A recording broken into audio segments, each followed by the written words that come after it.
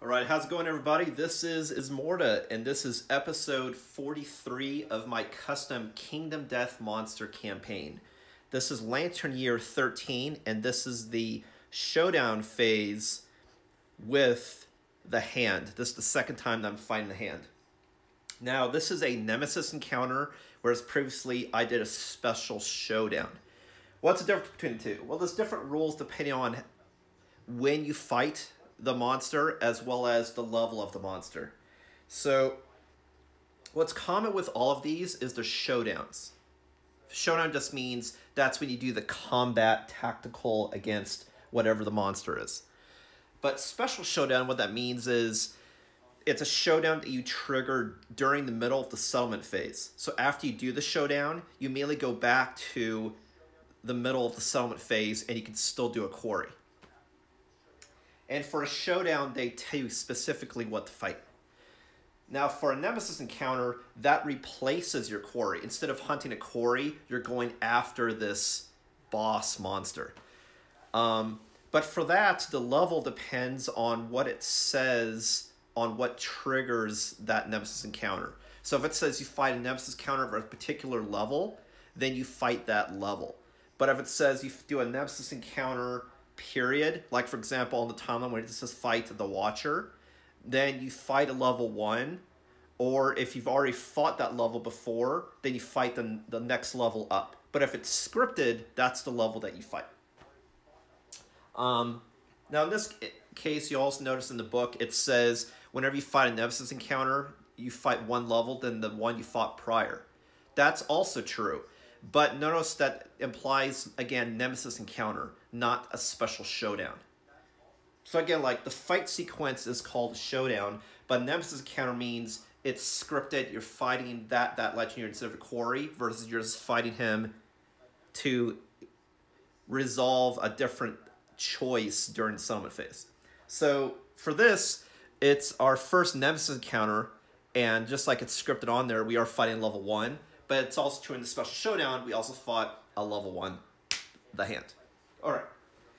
Now that I got all this disclaimer stuff out of the way.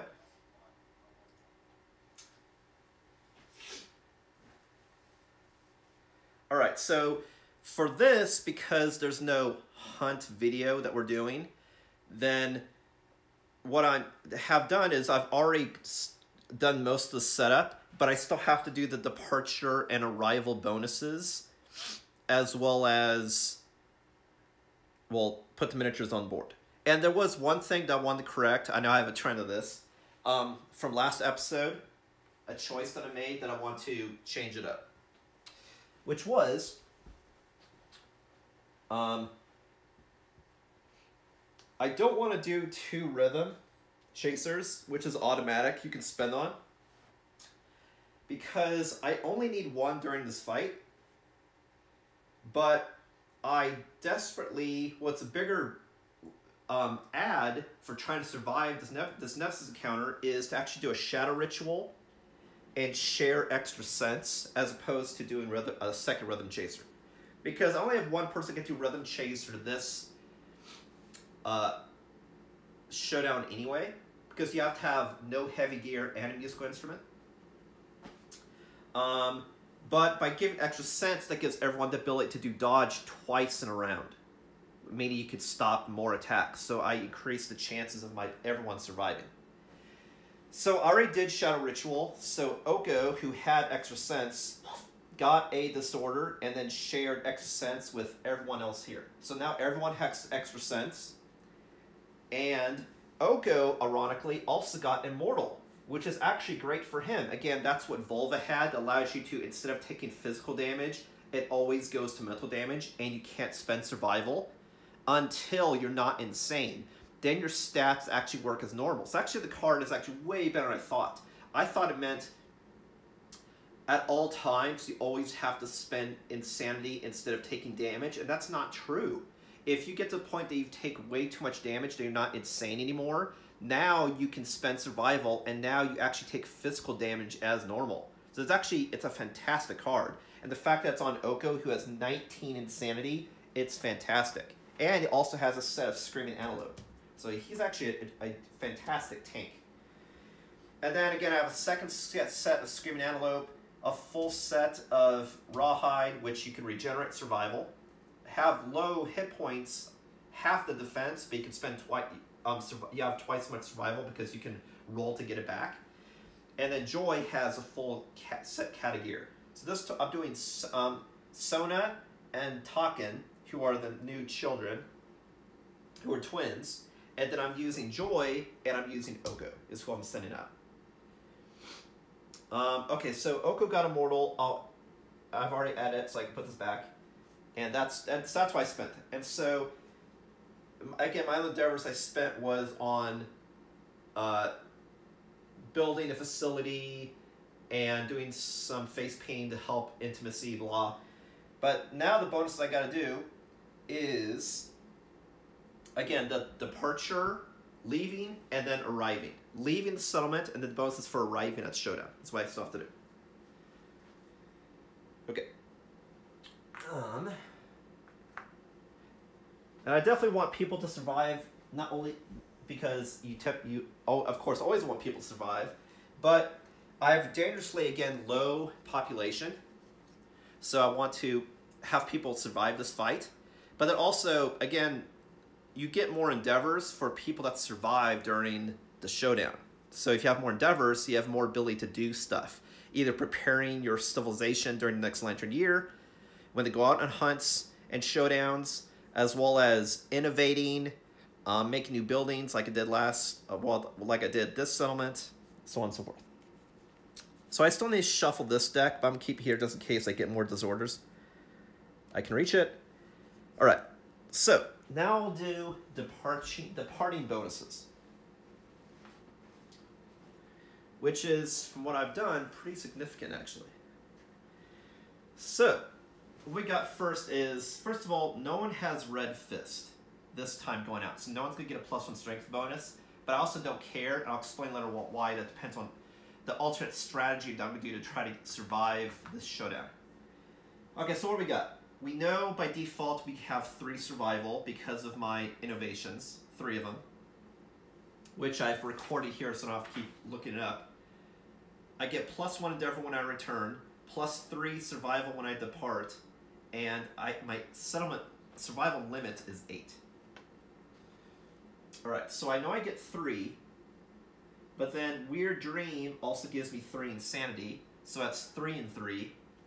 And then Face Painting with Battle Paint gave me additional 2 survival, 1 insanity. So that means everyone by default, not including the other stuff on their gear that says depart, are going to be getting 5 survival and 4 insanity, which is awesome.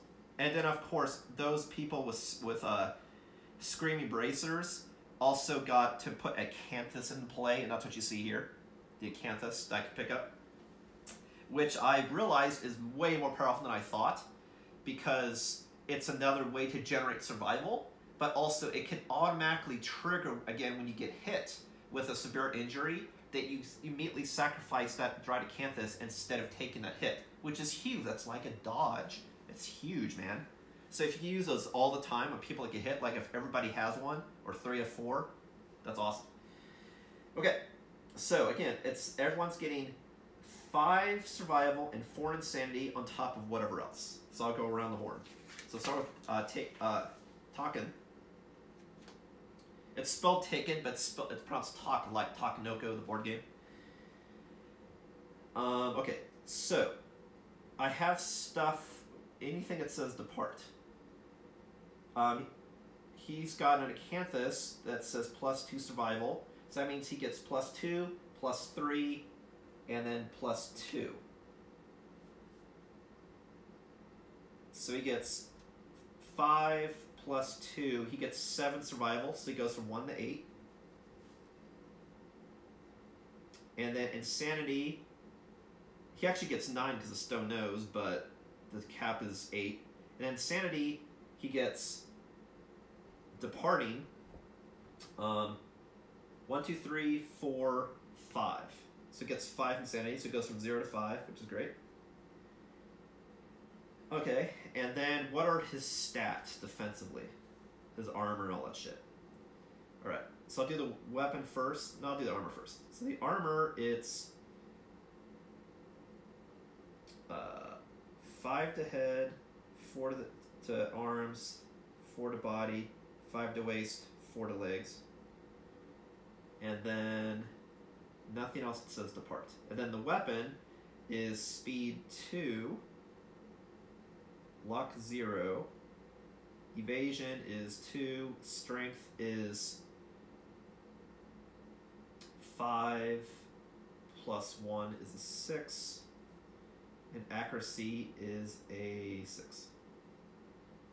If I've read that correctly. Because I was talking. Next up, you have Sona, who also has a +1 evasion token, and that's from Rhythm Chaser. Sona, I got, again, during Summit Phase from my board game Captain Sonar. So, Sona. That's what I took it for. My inspiration this time around. Alright, so the evasion token I'll keep here because this is only during temporary. Whereas permanent stats, I put below the squares. And then in the squares, that's their permanent stats on top of whatever's currently in their gear grid. So whenever I calculate the primary weapon or the armor, I just look at the boxes and then I tabulate any plus and minus tokens on top of that. A little bit of math. Okay, so her armor is rawhide, so it's 2 everywhere. And then she gets,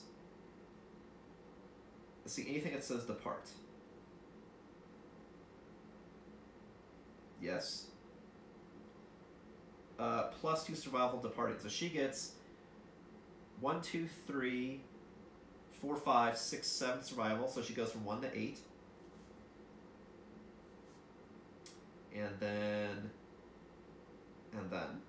insanity is 1, 2, 3, 4. So it goes from 0 to 4 insanity. Oh, but Stone Nose, it's +1, so it's 5. Just like Talkin. Alright, then what's the stats? Okay, so this is using the bow. So that's speed 2, luck 0. Evasion is, the gear gives +2, and then has 2, so evasion is actually 4. Strength is 3 plus 1 is a 4, and then accuracy is a 7. Alright. And again, this is just the departure bonuses. Then I'll go around the horn and do the arrival bonuses. So her evasion is actually 4 plus 1, so her evasion is actually a 5. And you add that on top of whatever the monster's accuracy is. So, you know, like typically it's a 2. It hits on a 2 plus. That means it would hit on a 7 plus, which is great. Talkins is would be a 4 plus in that case, and this, if their accuracy was a 2, and this would be a 7 plus. So this character, even though it can get hit harder than these guys, the fact that it has high evasion, can dodge attacks, and can cycle survival is pretty good defensive also. Okay, so Joy, anything that says depart? Nope. Yes, the fecal salve. +1 survival, plus a lot. She's already at 7, so she goes to 8. You can only go to your limit.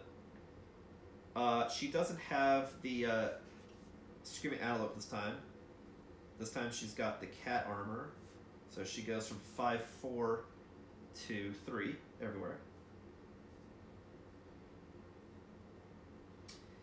And then the weapon is the Qatar, which I changed also as using blood paint. So you can attack, you add the speed of both weapons together, and then you can attack with both weapons, like you saw during the last hunt.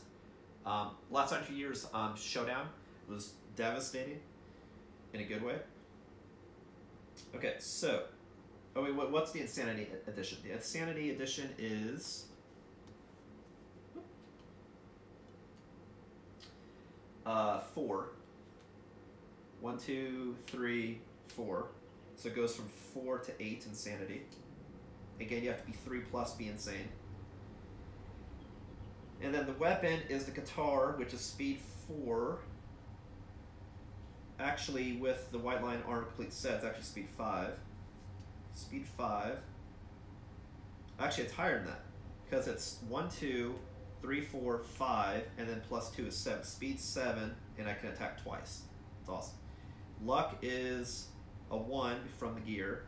Evasion is a 0. But can do Finkel Self and make it so not a threat if I wanted to. Strength is 3 plus 2 from the whole set bonus plus 1. 3 is a 6. And then accuracy is a 7. Accuracy is really kind of high, but you're rolling a shit ton of dice. Okay, last is Oko, who has anything on departure. Nope. Oh, you know what? On the Stone Nose, that's a rival bonus, not departure. So I add that prematurely. So I'll add it now, but I'll flip it just to make sure I don't count it again. I just realized I accidentally counted it. Okay, so. But I'll do it to be consistent, but then I'll take it away. Okay, so Oko gets oh, and I forgot to add the insanity from the oh, well, that's on arrival. Right. That's on arrival. Doesn't matter. Okay, so it's 1, 2, 3, 4, 5 insanity. So it's 24.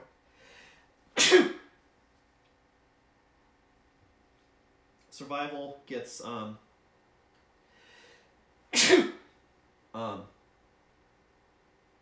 2, 3, 4, 5. 2 plus 5 is a 7. 5 and 4 everywhere. Got it. And then the weapon you're using is Spear, which is speed 2 plus 1 is a 3.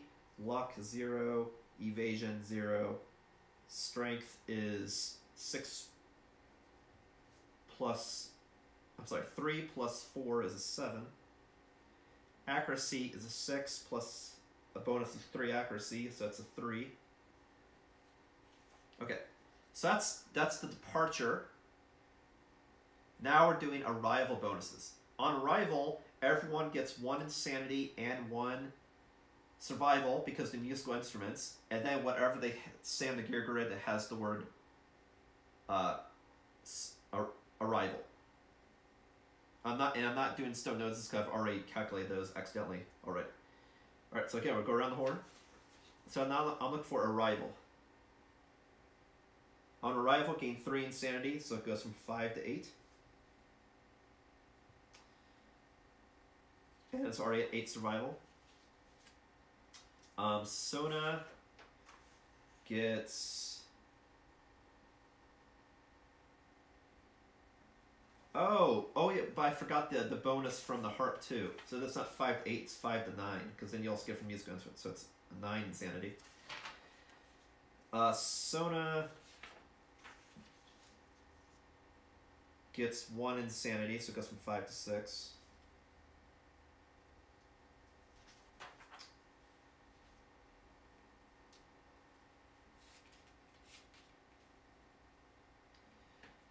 Joy is already at 8 survival, and anything else that says arrival, no. But does get 1 insanity, so it goes from 8 to 9. And then Oko has Screaming Bracers and the musical instruments, so it gets 4 insanity and 1 survival, because its cap is 8. So it goes to 8 survival, and then gets 1, 2, 3,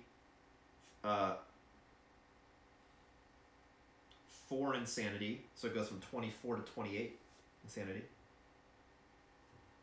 So that's me, like, you have 28 insanity and immortal, man, you're a tank. So now I have 2 people to have that tank ability, which is very cool. Okay, so to go over again, only because this will be some of the main stuff I'm doing in the game, is Taken has 8 survival and 9 insanity. Sona has 8 survival, 6 insanity. Joy has 8 survival, 9 insanity. And Oko has 8 survival, 28 insanity. And Oko has immortal. And everybody has extra sense. And Sona also has Rhythm Chaser, meaning gets a +1 evasion token. So I have some pretty good defense shit going on here. I have insanity tank, I have a dodge, tank, and then everyone has extra sense, so they have more opportunities to spend survival to dodge. So this is great defensively. Why do I care? Because the strategy I'm doing this time around is not even trying to kill the hand, but just survive until he gets bored with us and decides to leave. So if we survive his trials, that's what I'm going for this time around, as opposed to actually trying to wound him. Okay. So we've done all of our bonuses. Now we set up. Monster controller, I'll have the first person be the person who's the best tank of the Ogo. Alright, so the hand goes here. And again, the hand takes up 4 squares, not even though it looks like you only take up 1. So what I'm going to do go back is actually to put the platform on top of a platform that has the same base as like one of the white lines of Screaming Antelopes. That way it's easier to visualize that, you know, this guy is actually on 4 squares because it'll be a bigger base circle. Alright, so the hand goes there. Everyone else I set up. I got a Canthus I can pick up. I got an Ore I definitely want to pick up. Actually, I want to pick up everything. And I also want to have everyone encircle him. That way, if he does one of his ghost steps, he only goes through one person instead of multiple. And I want to be close enough also so that I'm always a threat and in range to attack. Because I don't want him to proc penalty at all. I want to be in range and have everybody encircle him. And then I also want to actually not attack him at all, because again, I want to try to just survive the trials. And the trend that I noticed before is every time I attacked him, he got bonus attacks on all of us or multiple people. And then, whereas initially you can add tokens to Impossible Eyes, then after you give him a couple of those tokens, then he starts proccing the auras from the eyes, which then makes it impossible to attack. And then he gets these, again, free attacks or penalties to people that attack with a particular aura when their eye is open. So it's like, fuck it. I have great survivability. I'm just trying to survive. Because I don't need to loot anything off him. I just want to get through the encounter. And it looks like for fighting this monster anyway, if I just play his game, I can get through it. He's obviously way more capable in combat. And hard to overcome. So what am I going to do? I start off on this side, anywhere on this border here. So we're going to have Oko, who has the spear, to start here, because I want to pick up one of these Acanthus. I want the other person who has the Bone Club, I'm saying that this acts as a Bone Club, to start here, because the people with Screaming Bracers have an advantage when trying to pick up Acanthus, so I want them to pick up the Acanthus. And then, of course, I want someone to pick up the Ore, which, who do I have left? I have these two. I think I'll have... This will be Joy, who will pick up the Ore. And then we'll start off the tanking. I could do it with Sona, since she's got high evasion, to start close to as well. But not directly against, like right there. Cool, so that's what we're going to do. And so far, the only person with a temporary token, again, is Sona with +1 evasion. So I have to make sure when I look at any of these characters, including the monster, when you look at their base stats, to also calculate any tokens as well. Alright, cool. A lot of talking, a lot of explanation. I'm just going to take a short break and get a sip of some sippy cup, and then we'll get started.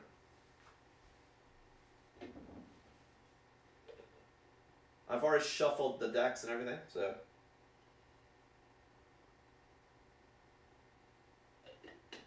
we're ready to go.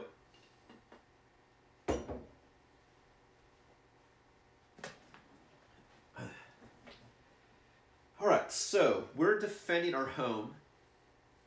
And like what's typical with the Nemesis Encounter is, unlike Quarry, is the home team goes first. So we get what's counted like an ambush round. Whenever you do rounds, the monster always goes first. But because it's us defending our homeland, we get a kind of like an ambush. What's it called in D&D? Like a surprise attack. You get a free attack before you actually do the battle. So we get to go first.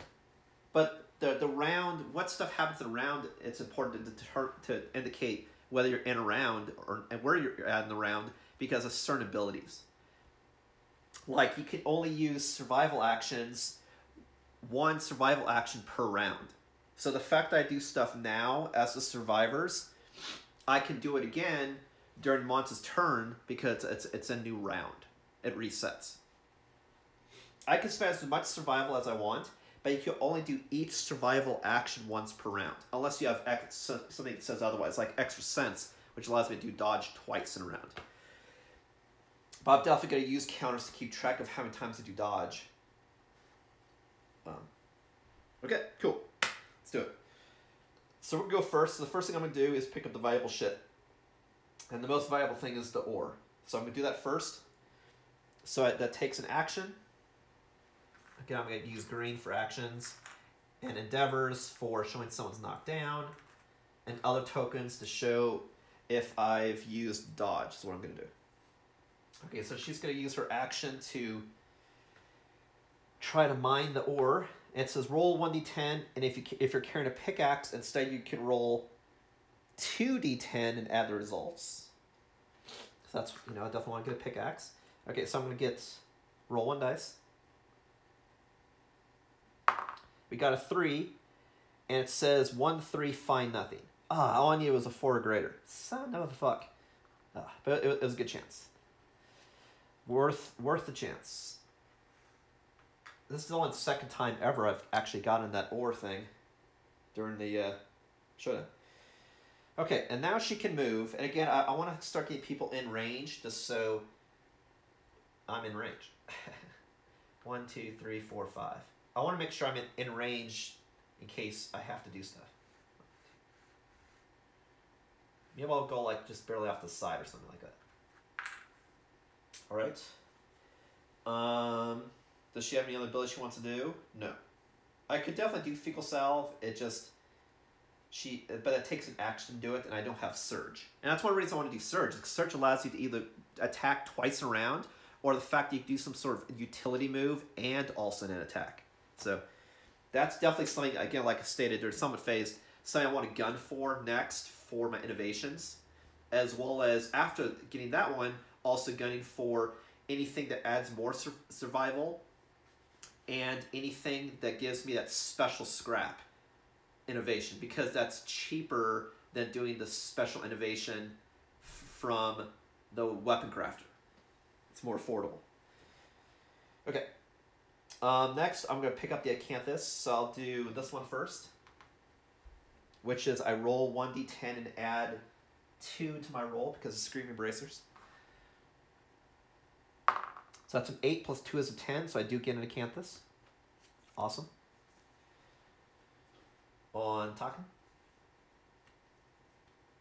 Which, actually, since I have this... No, I'll put it here. That's fine. Okay, so that's that. And then... for his movements... Go... 1, 2, 3, 4, 5, because I want to eventually get close enough to pick up the other ones.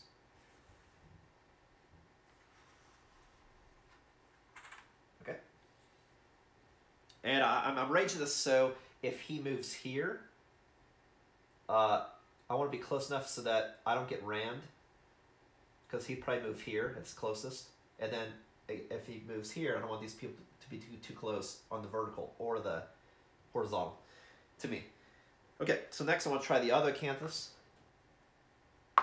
That's a 6 plus 2 is an 8, which is a success, so I get another fresh Acanthus. So I have 2 Acanthus, thus far. And then we're going to move. And in case you haven't already noticed, everything along the edge here is supply, so like there isn't a Acanthus here or over there.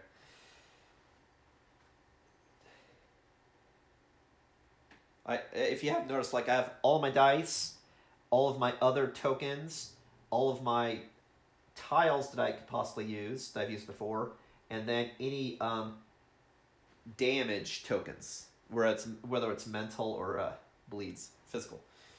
Okay, so now we're going to move 1, 2, 3, 4, 5. But I don't want to be in the same lane, so I'll move, instead of 5, I'll go 5. Because I was here, right? 1, 2, 3, 4, 5. Yeah, so I'll go there. That way everyone's in a different lane. In case he does something like, I'm going to attack this person and sweep across. And then Mr. Bow Guy could also do the Rawhide Headband. So I'll definitely do that, because I can look at the top 2 AI cards, and I can change the order of when things happen, which might be critical depending on what it is. Because if why I say that is, if my characters have to be in a certain position or do a certain action, I want to make sure that I have the ability to do that. And right now, all my characters are kind of far away from each other, right? So actually, I'll do that first, and then I'll move. So I'll do the Rawhide Headband as an action. Look at the top 2 AI cards and see what he's possibly going to do next. So he's got Line Up and Bullet Jabs. So Line Up means I have to be a certain area in front of him, which I'm not going to be able to do because he attacks everyone directly in front of him, right? The problem there is I have to be able to move there. So you have to spend an action to go from an adjacent spot to there. And my characters are right now too far away. So I definitely don't want that to be first. So I think I'll start with Bullet Jabs. Bullet Jabs said survival of the most blue affinities, which means he would attack Oko, who's over here.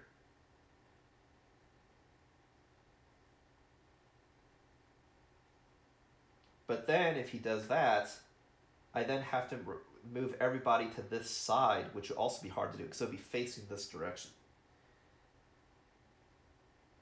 No, actually, that's not true. He would, because he does Ghost Step, and would be on this side and attacks, so he'd be kind of far away. Whereas if I did Line Up right now, everybody on the next turn would just have to move and then action. So I guess Line Up is the better one to do it first. Because I'll have 2 turns. I'll have 1 turn to get into position before it happens. The reason why I want to get into position because it says if the monster does not attack every living survivor, he does penalty. I don't want him to do penalty because, yes, even though he does rib damage, I could cure it with bed. That's true. I can cure everybody, actually, that settlement phase with bed. But the problem is I lose survival. And during the penalty, everyone goes down to 0 survival. And that's terrible, because that means I can't use survival for anything. Movement, dodging attacks, that'd be really bad. I should be able to get in range this round, because it just takes an action to move here. And I'm just going to move an action, if I'm reading that correctly. Yeah. Okay.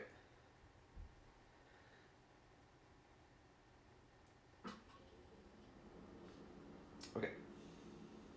So actually, I will have Line Up be first. And then I'll move, since I know that's going to happen. What that also means is I want people to get in line first, and it may actually work out, because Line Up said, oh, you have to be within 2 spaces. So I can't pick up the Acanthus yet. I need to have people in one of these 6 squares here. So, good to know. All right, so I'll go 1, 2, 3, 4. I'll go one a little bit too far, just because I know where I have to be actually is right here. 1, 2, 3, 4, 5. But then I'm in the same lane. But I know with lineup, he's just going to sit there. So I know I'm safe. Cool. All right, so now it is the monster's turn. And again, for affinities, which you can see in case that comes into play, I have one that has white and 3 blue. And everyone has 1 blue affinity except for Oko, who has 3. Okay, so the monster is going to do, big surprise, lineup. When this card is, and I'll just show you an example of what the card looks like, but don't worry about trying to read it because I'll read it to you. Lineup. When this card is drawn face down, the monster casually opens his arms. When this card is drawn face up, then he checks, makes sure people are in the right spot, and then he has certain triggers if certain eyes are open, and right now all the eyes are closed. Okay, so we know he's going to do lineup next time. All right, so now it's our turn.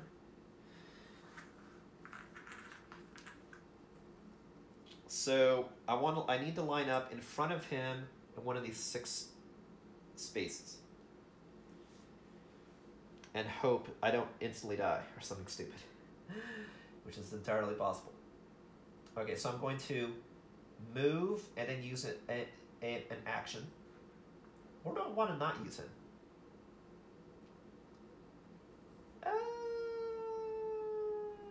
No, I'll do that. We'll do move, action.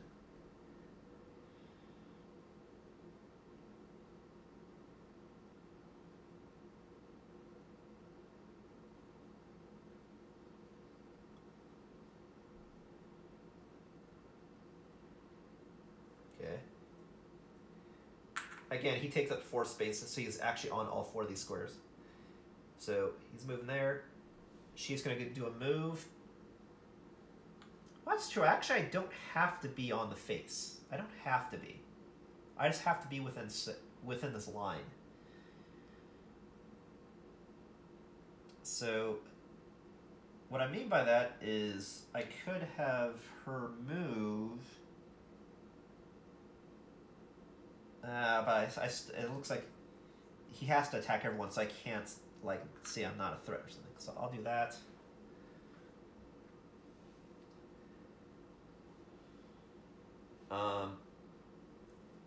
Oko will go 1, 2, 3, 4.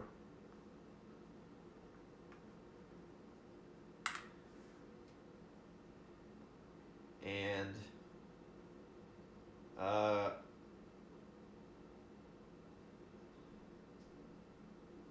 everybody's insane. I was like, I could have him do Screaming Horns. That could give everyone +1 movement and +1 insanity. Might as well. So I'll do Screaming Horns. So anyone that's not insane gets 1 insanity, but everybody is insane. So everyone gets +1 movement for the remainder of the round. So that means Talkin can move 6 spaces instead of 5, just in case. But he can go 1, 2, 3, 4, 5. That way everybody's lined up. Alright, so that's the end of the round. So first was Oko, now we're at the top of the next round, and the target's going to be Talkin. Well, if gets targeted, which will. Okay. So now we draw a line up again, but it's face up, so that means we activate it. So, when this card is drawn face up, target and attack all survivors in the right spot, which is directly in front of them in a line that's 6 spaces long. Everybody's in there. So he does speed 2, accuracy 2, 6 damage, and then triggers every eye and gets different things that happen depending on every eye that's open, but all of the eyes are currently closed. The eyes only open if you triggered impossible eyes with certain affinities, but I'm not triggering impossible eyes at all. Because this is if you wounded a monster, but I'm not attacking, so that means the eyes will stay closed. Okay, All right, so I'll just go from left to right. But I'll use a bleed token. Actually, I use these red tokens to indicate if someone's already been attacked, so I keep track. So first we're attacking Talkin, who is the monster controller, so then gets +1 insanity. And I know you're not supposed to use monster controller if you're playing by yourself, but I don't give a shit, because it's a cool way that you can get more insanity, and it's stupid that you can have 2 to 4 players, but you can't do it with 1 player. So it's dumb. So.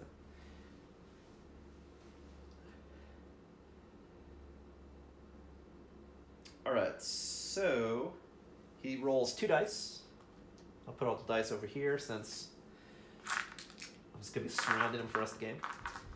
So it's speed 2, accuracy 2, Talkin's evasion is a 2, so he hits on a 4+.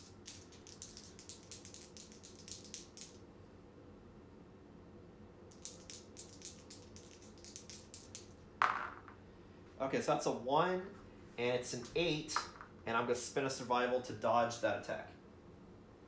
So what it says is not that he successfully hits, it just says, does he attack everybody? Yes. Doesn't matter if it's successful, he just has to do it. I'm going to spend 1 survival in Talkin to completely dodge. Okay. Next up is Joy. Evasion 0, so hits on a 2+. That's a 2 and a 10. So that's 2 hits. Let's see what they are.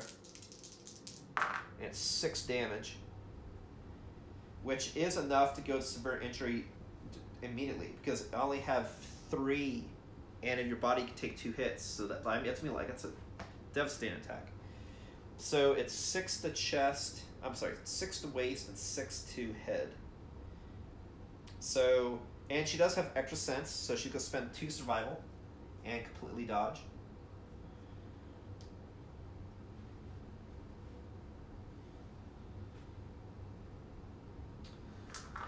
Okay. Next up we have, who is it? Who is that? Sona, who has the most evasion. She's got 5 evasion. So I can see hits on a 7+. We got a 10 and a 4, so that's 1 hit to the chest, and I'll roll to see if I can. I am going to spend survival, but I'm going to roll to see if I get it for free on a 6+. The 7, so I dodge it for free. Awesome.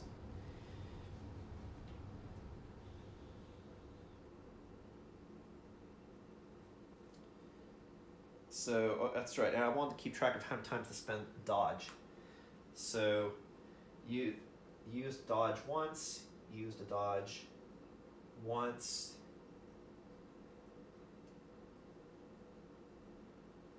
I mean, twice and once.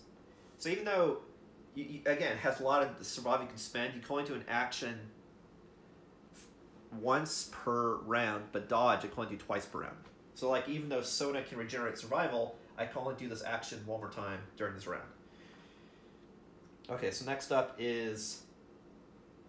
I did do this wrong. It was... He spent once, she spent twice, he spent once. She, he, he. Right, now it's to Oko, who has no evasion, so hits on a 2+. 2 hits. And that's the head and the chest. Now remember, Oko, even though has survival and extra sense, because is immortal, has to take all the damage to insanity until he's no longer insane. Once he's not insane anymore, then he can spend survival and use physical armor as usual. So he's going to take 12 damage to insanity. So it goes from 28 to 16.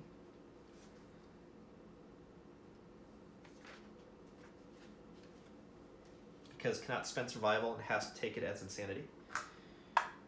And then everyone got attacked, so he doesn't do penalty, and that's our turn. Okay.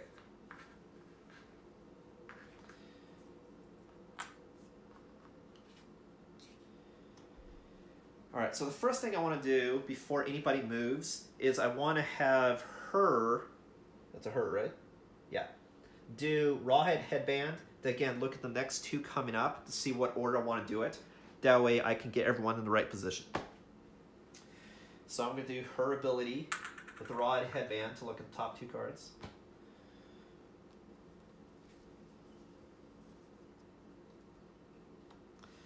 We got Thunderbolt Right and Bullet Jabs. Thunderbolt Right will go to the closest threat, and it'll be a very devastating attack, but has a higher chance to miss. Whereas Bullet Jabs, he'll attack many times, but only do 2 damage, and goes after someone with the most blue affinities. So for Thunderbolt, he'll go after the closest threat, movement-wise. Bullet Jabs, he'll go after period the person with the most blue affinities, which is Oko. All right.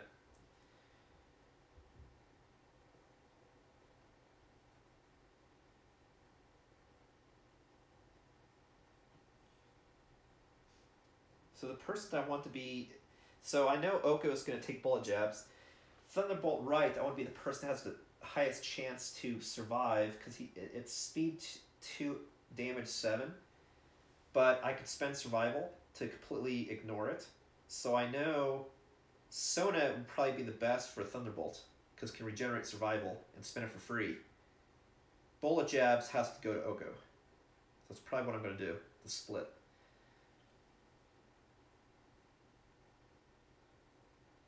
Yeah. So the question then is, if I'm doing Bullet Jabs,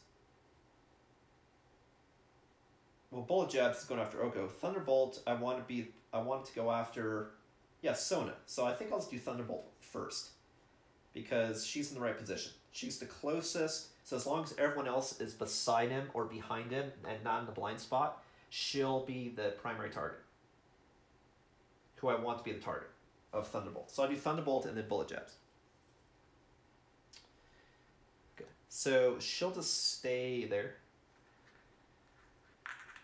All right, then everyone else, I'm going to, since he's going to be doing Ghost Step, and I want to pick up Acanthus, it's just pick it up now while you have opportunity to do so. I know I don't have to, because I made that rule that I can roll once. It's just the fact that in emergency, well, if it's dried Acanthus, you can use it as a reaction to save you from the severe injury table.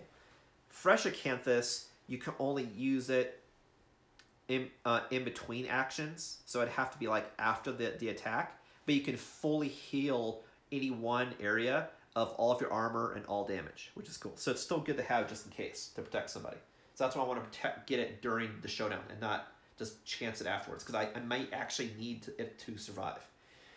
So I'll do Oko, I'll move here, roll for Acanthus. I get +2. 4 + 2 is a 6, which is what? Find something tasty and consume it. If you do, gain +1 survival. He's already at max. Okay.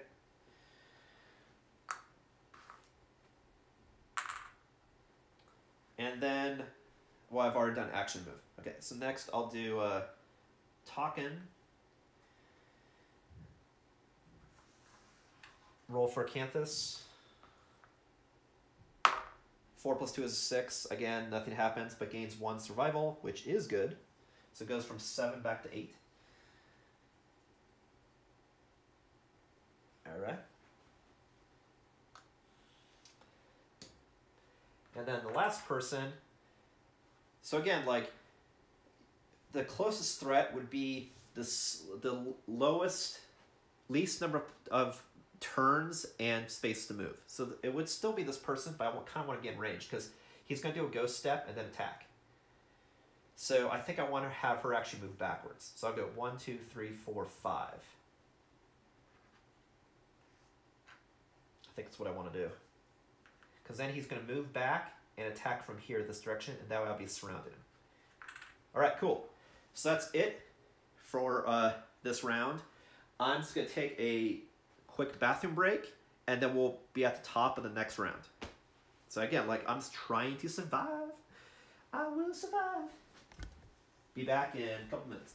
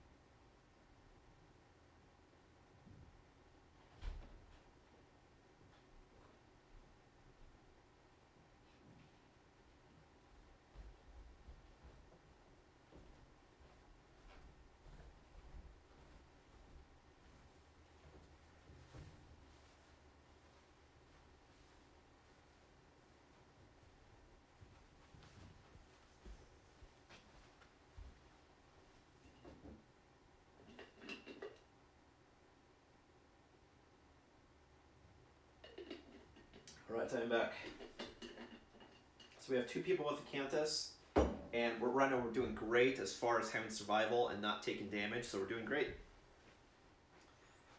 Because that was the problem that happened last time I fought him, is when I realized that I had to do more of this duration stuff, everyone had no survival and may have already taken hits, and then just got one-shotted by these huge blasts. So, just like, all right, let's try to maintain. All right, so it's the monster's turn. Oh, wait. Did I? Yeah, that's right. I already looked at the top 2 cards. Yeah. Okay. So, he's doing Thunderbolt Right. The survivor with the most red affinities, which is nobody. Otherwise, the closest threat. So he's going to do Ghost Step and then attack the target. So Ghost Step, he moves through and then turns and attacks from behind. And that does, I believe, was it 1 brain damage?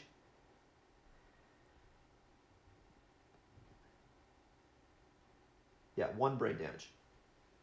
So Sona goes from 6 to 5 insanity. That's another reason why I want to trade off, because if someone gets too low on insanity, I want to change who's the target of the insanity. That way, no one, because you can die potentially if you take enough brain damage, and you don't have insanity. So eventually, I might cycle and have someone else be the target, because I have other people with more insanity. Like Talkin's got 10, 9, 16, but she's only got 5. So for example, she can only like survive like, 5 safely past ghost steps. Okay, so Thunderbolt right, speed 2, accuracy 4, but she's got the highest evasion, which is 5. So 4 plus 5 is a 9, so he hits on a 9 plus. He rolled a 10 and a 1, so that's 1 hit. 2, the foot of which she will dodge for free. So completely dodge that attack. Awesome. See? This is why it's good to have survival, and this is why it's good to have rawhide gear, because you could spend it for free. That's like, I don't know, rawhide gear, as long as you just don't get wailed on and you can dodge all the attacks, it's actually really good, especially with extra sense. So that's why I was thinking about, yes, I want to upgrade this person's gear, but do I wait necessarily till I get the Phoenix gear, or do I go more quickly toward the leather gear? And it's like, I don't know, the fact that that's actually pretty good, I might try to hold out just for the Phoenix gear, because it's basically the same amount of leather. So if I just get the other resources, I can make it, instead of making a leather set and then a Phoenix set, which will be twice as much leather. That's the idea anyway. Because it's going to take a while to get that much hide. 7 hides. When in addition I want to innovate, that's a lot of materials. But we'll see. Okay, so it's our turn. We survived. So again, definitely what I want to do first. Actually, the target at that time was actually Sona. So actually she got back that insanity, because it would have changed targets. So she actually goes to 6. Okay. Is I want to see what he's going to do. That way I make sure I'm in the right position. So I'm going to spend action and look at the top 2 AI cards. And see, that's the thing. Like, if I had the Phoenix gear, the Phoenix crown, that I can cycle an AI card, I can make this fight go faster. And then also, if you have a shield or a sheath, you can block more attacks, because you can block means you can cancel a attack roll. So it's like, if you had that stuff, then I might go for the wound strategy, but because you can just get rid of the ones that hit like a truck and just gun for the damage, or just gun more quickly for get through the fight. Anyway, so we got bullet jabs and rude slap. Bullet jabs, we know what that does. Rude slap. Uh-oh, my kitty's looking at me. I might have to feed him before I continue. Actually, I think I may have to do that. He's giving me the look like, where's my shit? You want some kitty ice cream? He wants some kitty ice cream. Yes, he does. Yes, he does. Let me see if you guys can see my kitty. This is a kitty. That's a kitty. That is a kitty. Alright. We'll get you some kitty ice cream, which is actually chicken baby food. But he loves it. He loves it. That's his treat every day. Alright.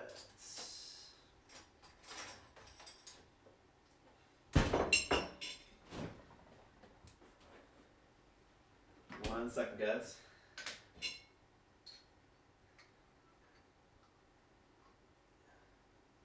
Alright. Just like Egypt, it's all about the keys. All about. It's a kitty's world.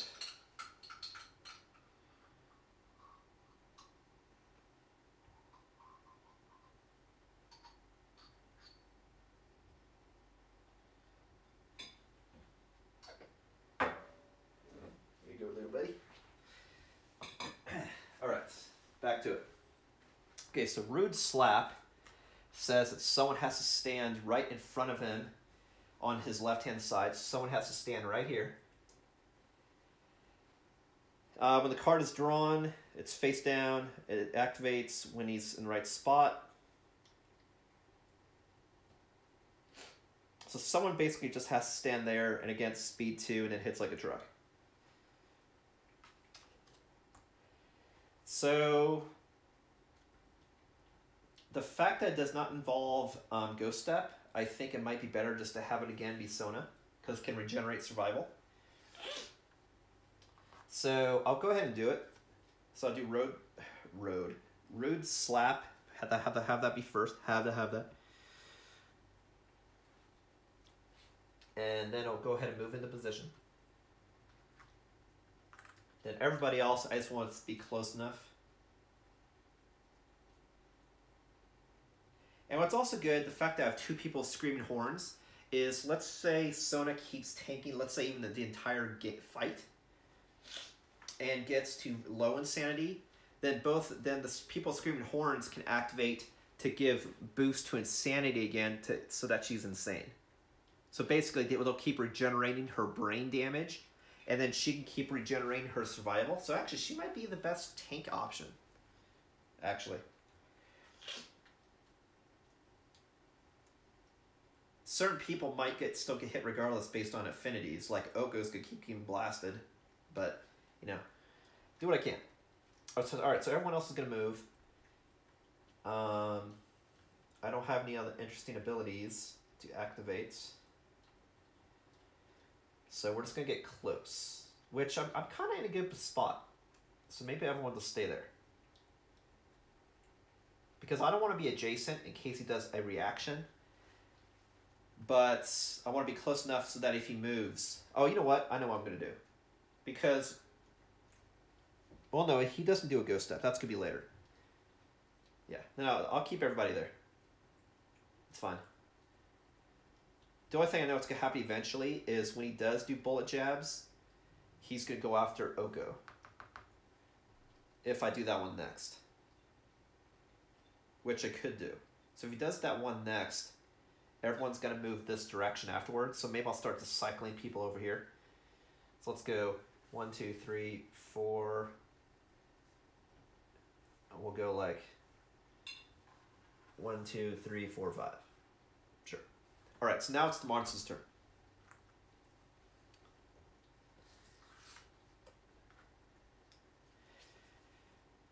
And the monster got Rude Slap. When this card is drawn face down, the monster points at the ground. So he's pointing right there. Got it. All right, now it's our turn again. So I'm going to go ahead and do his ability to look at the next 2, which I know it's Bolt Slaps, Rude Slaps. There's no point in doing that. So I'm just going to get people in range, because if I do bullet jabs next, he could go after Oko behind. So I want to get people in range. So I'm going to go 1, 2, 3, 4, 5. And I'm going to go 1, 2, 3, 4, 5.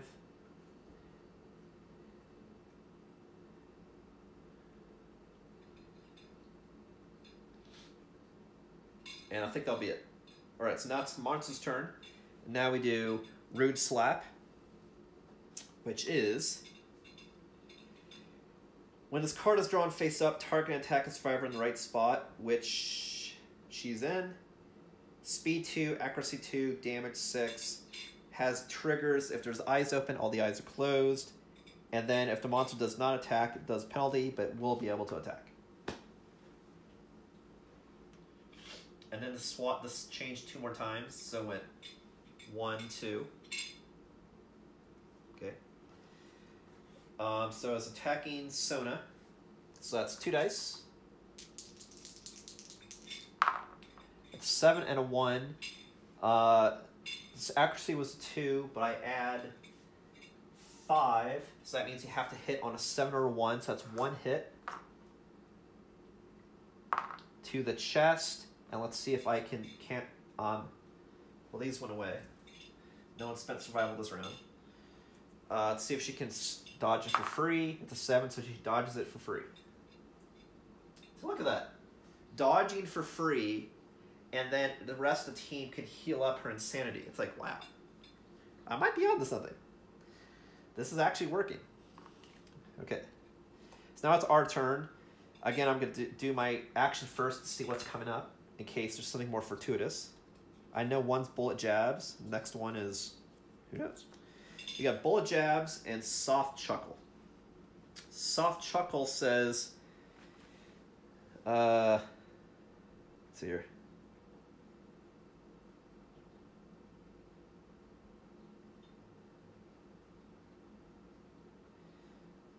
Soft chuckle is actually pretty bad. So I definitely want to do bullet jabs first. Only because soft chuckle, which I'll read to you when it actually triggers, but it does a lot of brain damage. And people lose survival. So it's like it's a pretty bad card.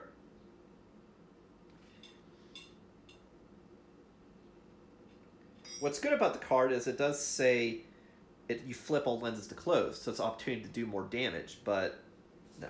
I'll do bullet jabs first because that's what I'm preparing for. Okay. So then we'll get in range for bullet jab. So for bullet jab is going to go after the person with the most blue affinities, which is this guy here. So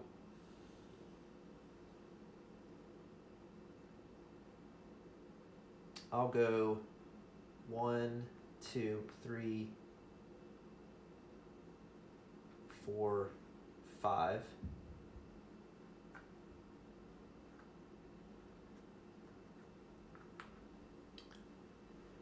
Then she'll go 1, 2. And then this guy will go 1, 2.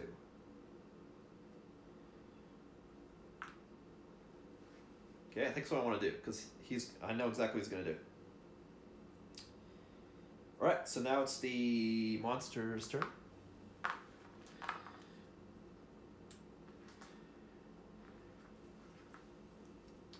Who's going to do bullet jabs. The survivor with the most blue affinities is the target. He does ghost step and then attacks. So he's going to ghost step, which is on limited range.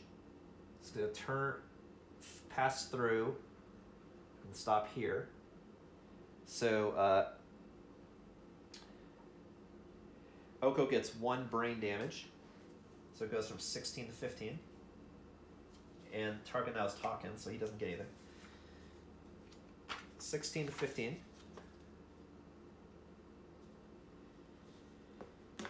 And then he attacks 5 times, accuracy 2, and he's got no evasion. So this could actually obliterate the majority of his insanity because I can't spend survival. So he's got to basically roll a 1 in order to not hit. He rolls 5 dice. So this could be a lot of damage. But fortunately, because all of the eyes are closed, nothing else happens. But it's going to hit like a truck. Well, it's going to hit a little bit, but hell of times. Okay, so we got no 1s, so they're all hits. So it's 5 hits. And I would roll where it hits on the body, but it doesn't matter because it all goes to insanity. So that's 5 times 2, so that's 10 damage to insanity. So it goes from 15 to 5. But it was good that he had it, right? That was a pretty good tank. 15 to 5. Okay. Now it's our turn. So again, I definitely, the first thing I want to do is see what my options are. So I'm going to use Rawhide Headband. Look at the top 2 cards.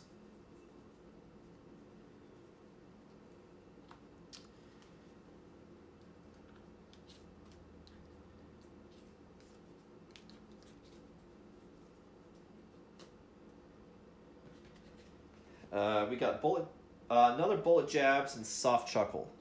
So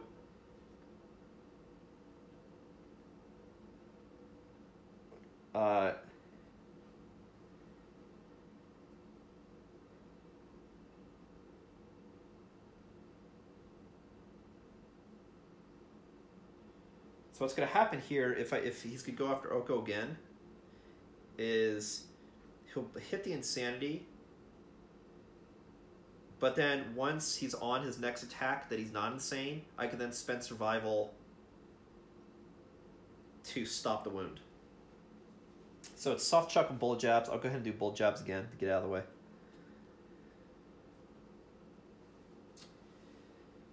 Okay, so that means he's going to pass through and be over here. So I want to just rotate people back. So I'm going to go 1, 2, 3, 4, 5. And 1, 2, 3, 4, 5.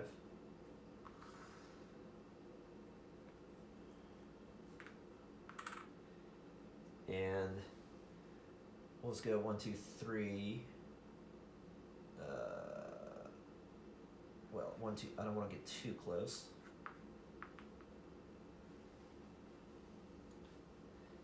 Well, but I can move Oko also. I just don't want him to pass through anybody else. So I'll just keep doing what I'm doing. So maybe I'll just like move up. No, I'll stay there. I'll stay there. Okay. So now it's the monster's turn again. The hand. Who's going to do another bullet jab. So he's going to do a ghost step to here. And then turn. But does he go behind? Or does he just go closest? Let's see here. No, it just said he passes through the target and then turns. Okay. If it said go through the blind spot of me, then he would go like through. But okay, so he does 1 damage to Oko. So that goes from 5 to 4. And notice this is someone at one point that was at 28 insanity. So it's like, you know, this is good. He's tanky. And now he does his attack. He attacks 5 times, speed 2.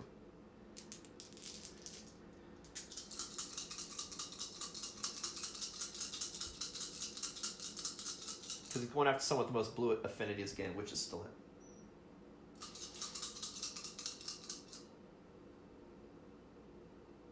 Oh, I'm sorry. It's yeah, 1, because this is a blue and a green. So it's 1 blue, 3 blue, and no affinity. Okay, so we got a 1 and other stuff, so it's 4 hits. So for this, we will roll the damage, because it will matter. So we got 3 to chest and 1 to hand. And remember, Oko can only spend 2 dodges. Okay, so I think one of the chest will go to insanity. So it take 2 damage to insanity. So now he is not insane, meaning now he could spend survival and damage is assigned as normal. Okay? So there's 3 more hits. 2 to chest and 1 to hand.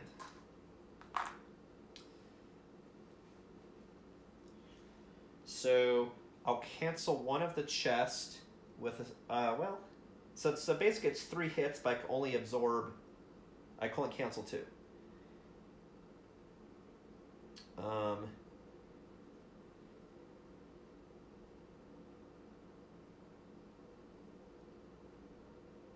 But chest has twice as much chance to come up than any other place, so I think I'll cancel both chests and take it to the hand.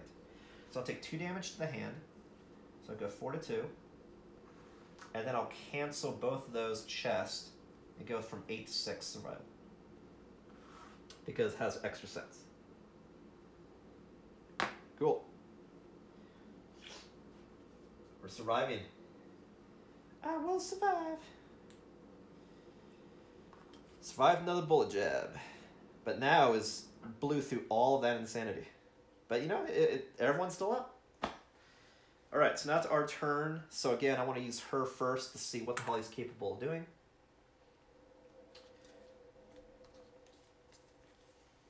So we know one of them is soft chuckle. And then another one is full powered flick. Which is, I'll show you the card, but I'll read it to you, don't worry about it. When this card is drawn face down, the monster proudly raises a single finger.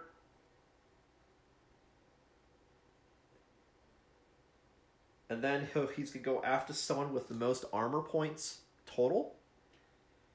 And that target will be doomed and have speed 2, damage 4.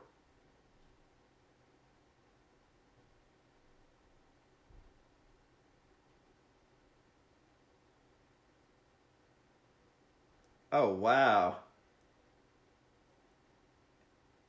It's a good thing also I don't get knocked back, because this says when you knock back somebody, if they hit the edge of the board, instead of stopping, they fly into the darkness, never to be seen again. Holy shit. But fortunately, knockback won't happen, because that's only if there was a red eye open and all the eyes are closed. Okay, so he's going to go after the person with the most armor points. So since Oko just spent armor points, that means the person he's will attack will be Taken, because he has the gear with the most armor points is the Screaming Antelope, and Oko took a little bit of damage to armor, so he will go off to Taken. So I'll definitely have that go to the top. We'll do that first. So he's going to go after the person with this guy here.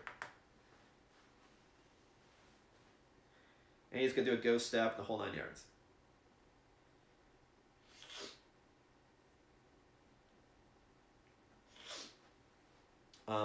So knowing that, I don't want anyone to be near him, but at the same time, be close enough to be able to maneuver around.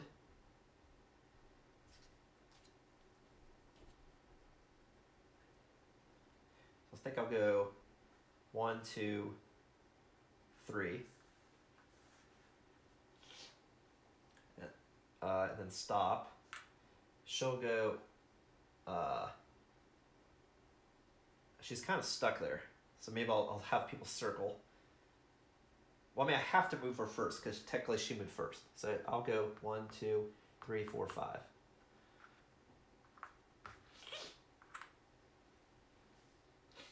And then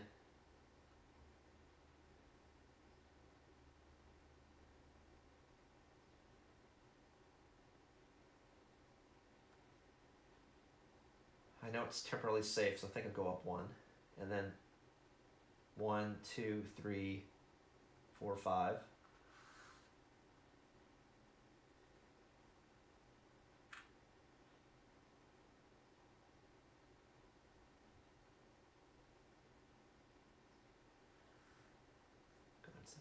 And then I'll go 1, 2, 3, 4, 5.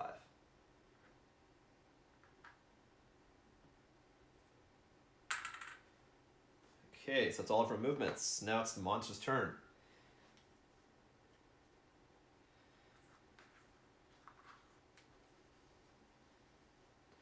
So monster draws full powered flick. When this is drawn face down, the monster probably raises a single finger. That's the duration. So now it's our turn. So we know he's going to target Taken. So I just want to get in range. And he's going to do a cannot spend survival, and then we'll do a ghost step. So I want to get a little bit closer. Get a little closer. That way he goes here. And then it will go there. And then 1, 2, 3, 4 or something. And then 1, 2, something like that. Don't worry, I'm encircling because I know he's going to be here. I'm in range in case I have to do something weird. And I don't have to look at the top 2 cards again because I know what they are. This one, just when you first draw it, it's turned and then placed on top. And then if you draw it again when it's face up, shit happens. Okay, so now it's the monster's turn. And this now goes to Joy, but we'll be targeting Taken. So full powered flick. Target is doomed, meaning cannot spend survival. So go ahead and give 2, showing that can't spend survival. And just that way I know, can't spend any dodge because it's got 2 dodge spendy things there. All right, so he does a ghost step and then this attack. So the go step, he goes through and turns. So Talkin takes 1 damage. It goes from 10 to 9 insanity. And then we do the attack. And he's the person with the second most evasion. We had 0, 0, 5, and 2. So this attack hits on 2+. That means now it hits on a 4+. That's 2 hits. And I cannot spend survival. So hopefully this doesn't kill Talkin, but it's possible because I can't spend survival. So that's to waist and the head, and it's 4 damage. Fortunately, this person I gave Screaming Antelope Gear before had 0. So that's good. Okay, so it's 4 damage to head and 4 to... I'm not to chest. 4 to head and 4 to waist. So I have waist, I have 5, so that goes to 1. And then chest, that's 4 damage. It goes from 5 to 1. All right. We're doing it. We're surviving. We are surviving. I mean, we are survivors after all, right? All right, so now it's our turn. So again, I want to start off and to see what the hell he can do. That I get people into position. And we only have 4 cards left. If we get to the last card, it's a good thing. Well, it'll end the fight, in any case. So we got Soft Chuckle, again, that's just so devastating. I want to save it to the very end. The reason why I want to stay up to the very end is because I don't want to get attacked when I can't spend survival or insanity. That's why I want to save this to the end if possible, because that way he can't take an advantage of the Soft Chuckle, is the thing. Okay, so take your best shot. How's the song go? It's not come out, it's come on, take your best shot. I don't know. Fire away. All right. So again, it's got eyeball shit, but I don't have any eyeballs open, so I don't have to worry about it. Unless he has a card that opens eyeballs. But the problem with this card is after he does this, you then draw another AI. So it's either I do Soft Chuckle first and then take your best shot and something else, or I could do Soft Chuckle and then keep doing other cards other than take your best shot. That way, after best shot, we'll just then immediately do the last card.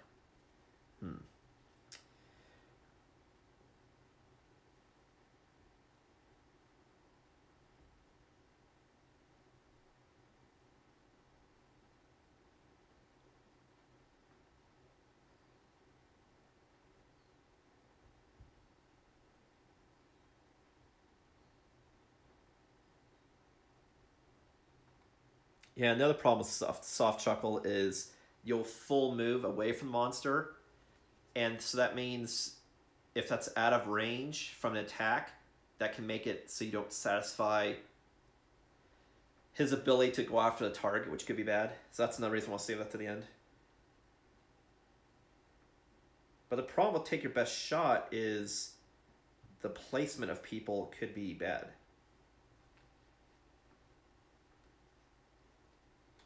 But,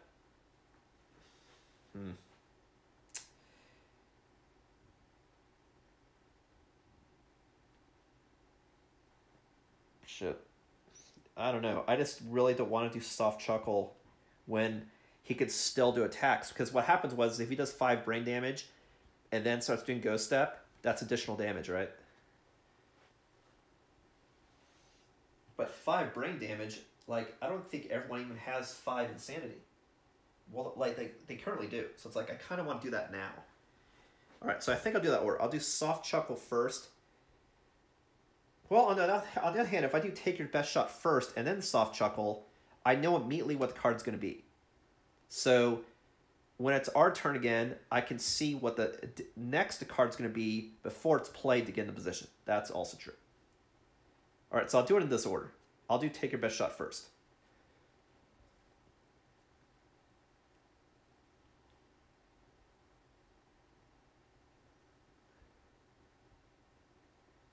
So he's going to move away from the most possible survivors.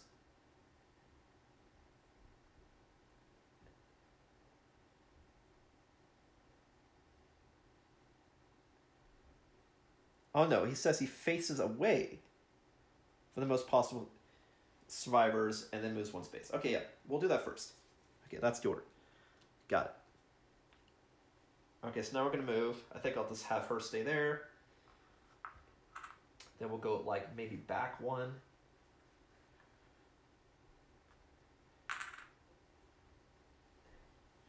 And then again, I'll just probably just have a little bit more breathing room. Like that. And since I know he wants to face away and move one space, I'll just probably go like 1, 2, 3 or something.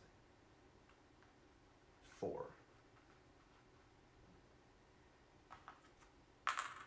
Right? So now it's the monster's turn.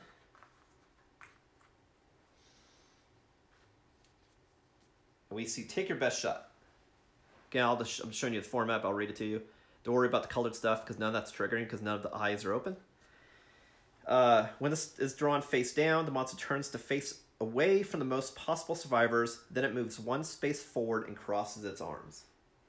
And it says, while this is in play, the monster gains -10 evasion. And if a trap card is revealed for any reason, then place the monster behind the revealer. And then you draw an additional AI card. So this is out. And then he turns and moves one space. And now he's going to do soft chuckle.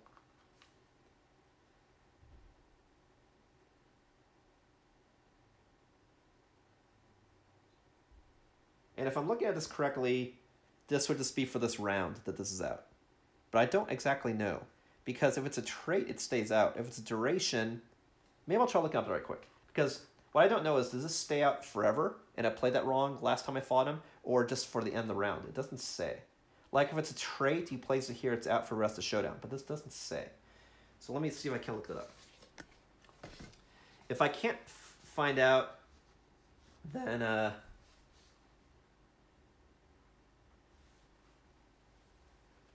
I'll just have it be for the round. Because that's how I played it last time. Let's see. So I'm looking up the word duration. See if I can't.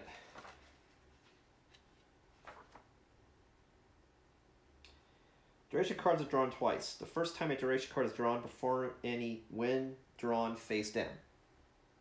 Got it. Then, instead of discarding it, place a duration card on top of the AI deck. The next time a monster AI card draws an AI card, it draws the duration card for a second time.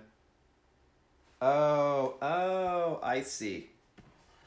The next AI card you draw is then itself. It comes face up, boom, and then the same round, you say, now take your best shot. That's what it is. Because then you draw it again.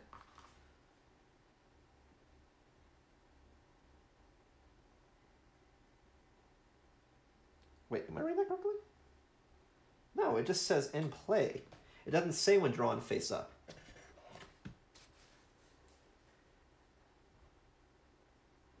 Let me go back. Because it's face down, and a duration, it says it stays on top.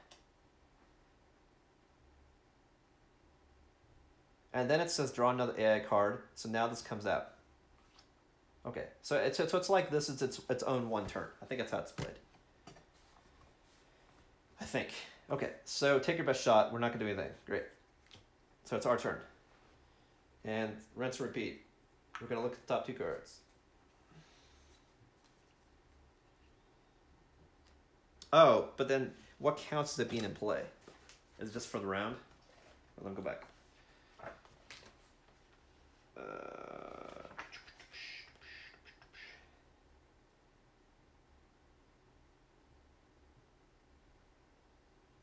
Some have persistent effects while they're face up on top of the AI deck, which is just that card.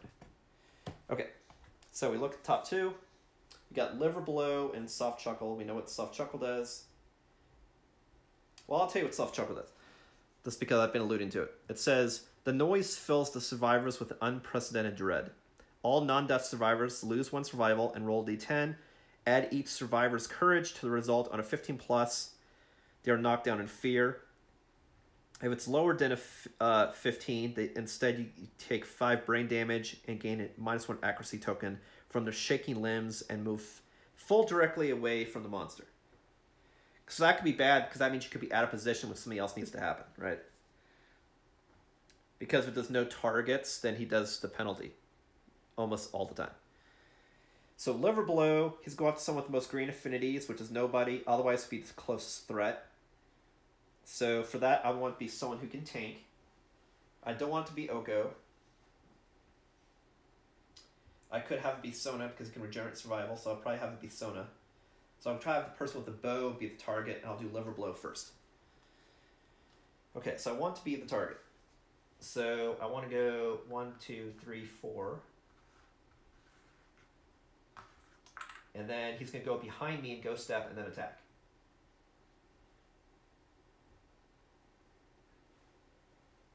But I could also have the target be somebody else with survival. It doesn't have to be her. Like, it could be Taken. Because he's got 9 insanity, 8 survival. Good. You know what? I think I will. So the person with the club's going to be the target. Yeah. So, yeah, fuck that. So we'll move, like, over here or something. And then we'll move 1 forward. We'll actually move 2 forward. And then we'll move 1, 2, 3, 4. And then 1, 2, 3.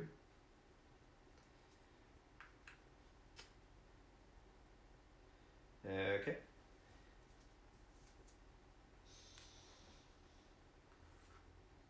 Now it's the monster's turn.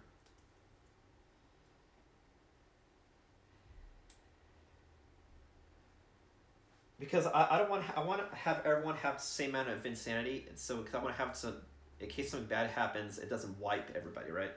So he can take more insanity, he can still spend a lot of survival. So, all right. So next we got Liver Blow. Survivor with both green affinities, which is nobody. Otherwise, the closest threat, which is Taken. So it's gonna do Ghost Step and then attack.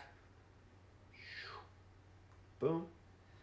So Taken takes 1 insanity, 1 damage to go 9 to 8. And then does speed 2. Accuracy is a 2. But evasion is also a 2. So he hits on a 4+. Got a 4 and a 2, so that's only 1 hit. To head, so it's 5 damage to head. So I will spend a survival. We'll do a dodge. So I go from 8 to 7. Survival. Now it's our turn. Again, rinse and repeat. I'm gonna see what the card is. Well, I got 3 AI cards left. So the next 2, we got Liver Blow and Soft Chuckle. So what's cool about this too is I could actually completely avoid Soft Chuckle because I could change the order so I see this card first. So haha. So I can do a little bit of alteration actually. Soft Chuckle, Liver Blow. I'll just do Liver Blow. Whoever's the closest, it's fine.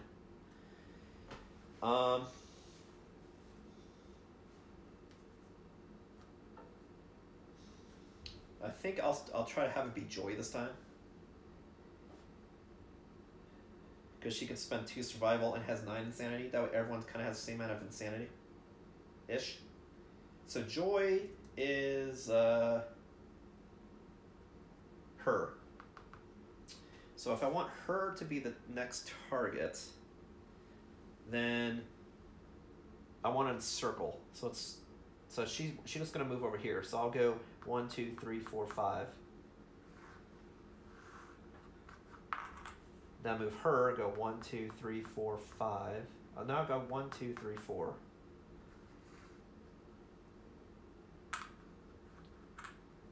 And again, I want it to, he's going to go after the closest. So, and he's going to go behind. So I want to move everyone around. So I go 1, 2, 3, 4, 5. And then 1, 2, 3, 4, 5.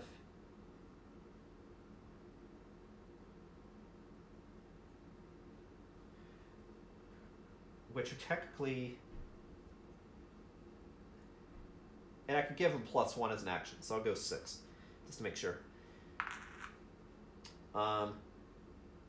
This way, this is still the closest. No one has green affinity, so I'll go off the closest threat. So if he turns once, he only moves 1 space versus everyone else, he moves multiple spaces. All right, so that's what we're gonna do. Now it's the monster's turn. We got liver blow, so he's gonna go after this target and turn this direction. So Joy takes 1 damage to brain, so it goes from 9 to 8 insanity. And this is now on talking. And then the attack is the same thing again. It's speed 2, damage 5. She's got no evasion bonus. So we got a 9 and a 5, so that's 2 hits. Chest and the foot. And how much damage is that? 5? I don't want to take any chances, so I'll spend 2 survival. So go from 6 to 4. Dodge both. Alright, now it's our turn again. We'll look at the 2 cards. And this is what I want. So this next round could definitely be the last round. Soft Chuckle I don't want to proc because if someone takes 5 damage and they're low in insanity, that could be bad. So I don't want to do Soft Chuckle at all.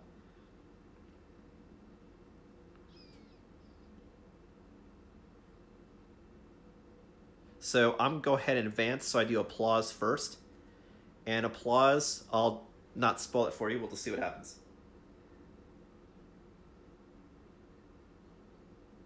So I'll have that go to the top. So I'll avoid Soft Chuckle altogether, because it's just bad. Like, it's not an attack, he just does massive brain damage, which I don't want, because I want to have Insanity so I can survive future hunts and showdowns. So... And some people can't even take 5 damage. Like Oko now, if he takes 5 brain damage, will die, potentially. So, yeah. So I'll have Applause be at the top.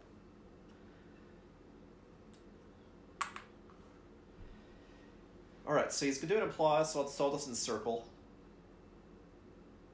So I'll just go 1, 2... And I'll go 1, 2, 3, 4, 5. And I'll go 1, 2, 3, 4.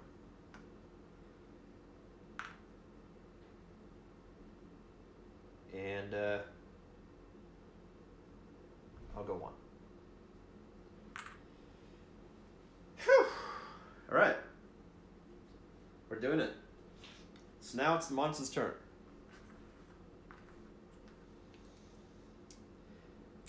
The hand. And the hand is going to do Applause. I didn't attack him at all, and every time he attacked, I found a way to absorb and dodge or mitigate damage. And everyone's up. That's kind of like he's teaching us tactics. Like, hey guys, what do you have to do to survive?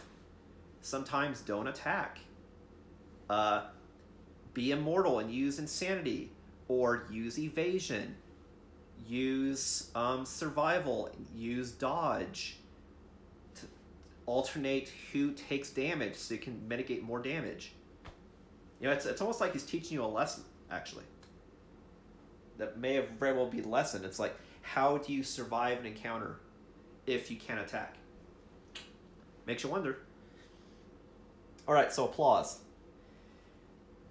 So it said start the showdown, place this card face down at the bottom of the AI deck, and that's what I originally did. I knew what this card was at the very beginning, from the last time we played. So it says the survivors fall to their knees in agony. And this is the card, again, that I was one away from drawing the last time I fought him, when everyone just died, because no one had survival. I spent all this time attacking that everyone just took massive damage constantly. The survivors fall to their knees in agony, their bones suddenly twisting and changing, and for each survivor, you can cure all broken injuries, which no one has any broken injuries, but like if you did the penalty, people would have had broken injuries, and then roll 1d10. Then end the showdown, and the survivors are victorious. So, but before we get to that, we first roll d10 to see what happens to all of my survivors. And I roll for everybody. So I'll just go around the horn, and then I'll look at the table afterwards. So we don't need this anymore. Of course, would someone still get 1 insanity? Does he target?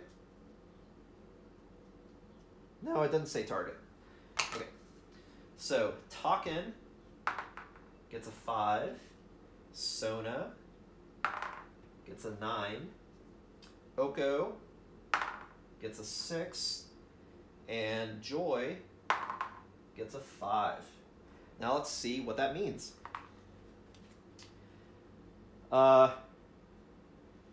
So I'll just go around the horn. So Taken, gain 1 permanent strength.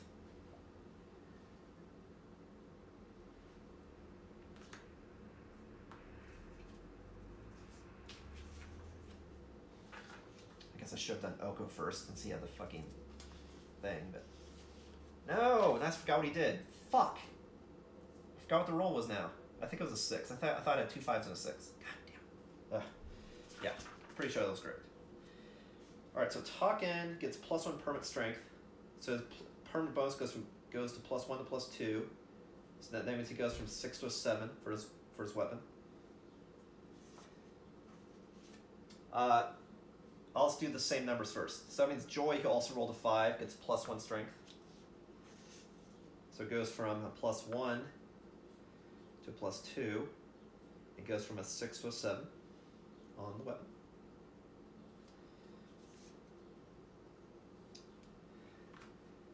Next we'll do the 6, which is Oko, which is the same thing, +1 permanent strength.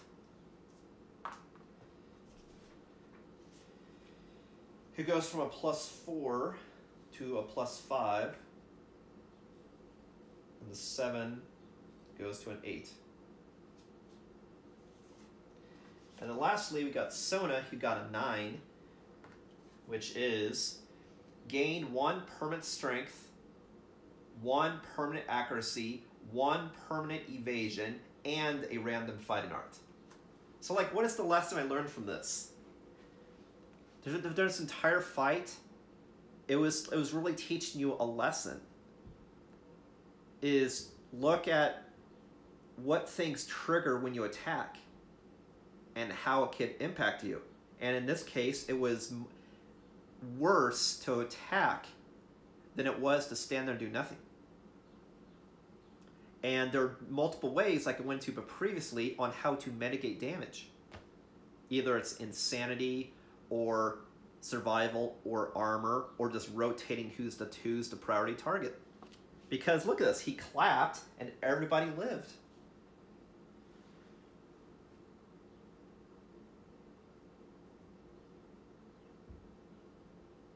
Okay, but so that's Sona, who rolled 9. So let's do her bonuses. So she gets actually the most stuff. So she gets 1 strength and accuracy and evasion. So 1 accuracy goes from 7 to a 6, because accuracy makes it easier. 1 to strength, so it goes from 1 to a 2. Then goes from a 4 to a 5. And then 1 to evasion. And she was the evasion tank, so it goes from a 2 to a 3. And then it goes from 4 to a 5 without tokens. So now Sona has super evasion. And everybody got +1 strength. She got super evasion and more accuracy. Um, yeah. And what else does she get? Oh, and she gets a random fighting art, of which she already has 2. So she gets a random fighting art also. And then we go to see what the aftermath happens. Okay, so I need to shuffle the fighting art deck and get the fighting art.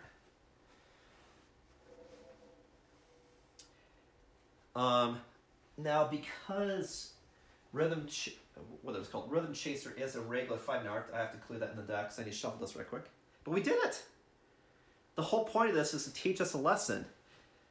Like not only learning what happens, the consequences that could happen when you attack, but then also what are ways you can mitigate damage like it went into.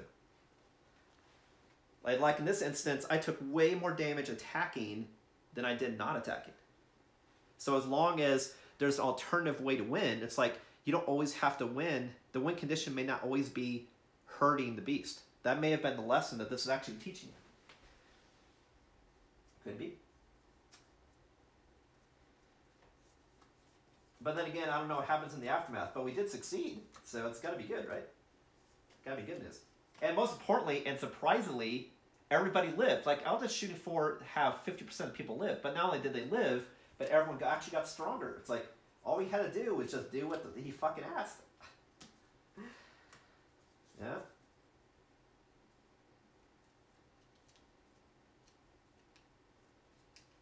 So it's good news. That also means we're going to get a shit ton of endeavors also.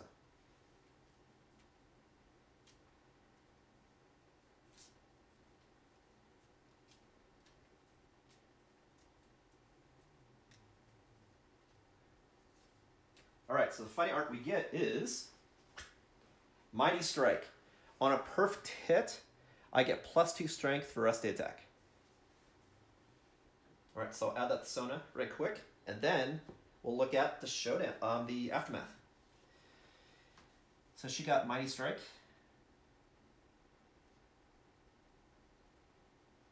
Which is PH +2 STG attack. PH being perfect hit. I use a lot of abbreviations because I have limited space. Wow! So like we lived and people got stats. Holy shit. It's like sometimes you gotta mix it up. You know, this because of strategy you prepared for, you know, what do you have to do to live?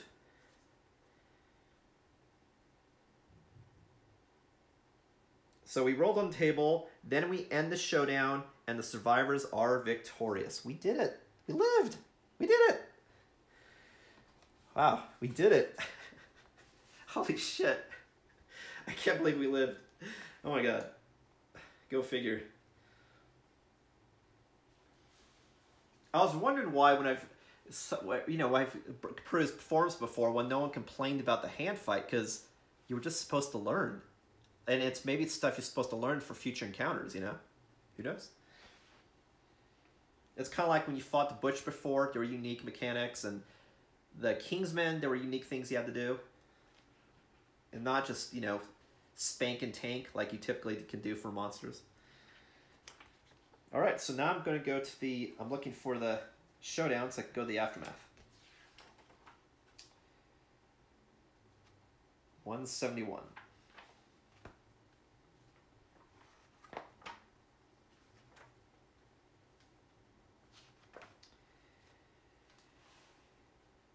Okay, and I'll show this to you again.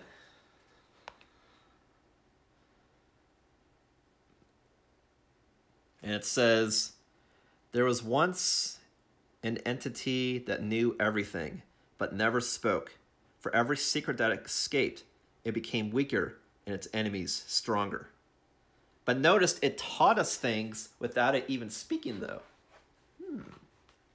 All right, so it says here, aftermath. Any victorious survivor may immediately select Fist and Tooth weapon proficiency regardless of age milestone. But I don't like attacking with just a fist, so we're definitely not going to do that. No. And then it says, if there's a victory, it's works like regular, and then we go to the rewards table. Okay. So, first everyone gets 1 hunt experience. I didn't have Bliss out, who's the savior, so he doesn't get 2 experience. So everyone gets 1 experience. So Oko gets 1. He's 3 away from retirement. Joy gets 1, so that triggers Age. We'll do that. Sona gets 1. And Takken gets 1. So next, we'll go to... and in weapon proficiency, obviously nobody hit with any weapons. But Joy does trigger Age 1. So let me go to that right quick. Because again, I trigger milestones when they happen immediately. For reasons I'm not going to go into again. I just want to remind people that I know I'm doing this out. This is a custom campaign. Okay, Age 107. Okay, so I can select a weapon proficiency and then I roll the table. So, Joy... What do I want to do? Do I want to keep you with Kitty Kitty? Does anyone have proficiency in Kitty? We have Club. We do have one purpose guitar, a Twilight Sword, a spear. Another spear. I don't have anybody with Club. Would I ever switch her to Club? Is the question. She's got Speed 2, Strength 2, Accuracy 1. I mean, I could. Unless I want to go Kitty. I mean, she does have a lot of attacks, though. Speed 7. And then you can attack twice. That is pretty beastie. But again, she's also already... It may be better to have another weapon to have to actually have a speed bonus is the thing. Because, you know, you already will attack twice.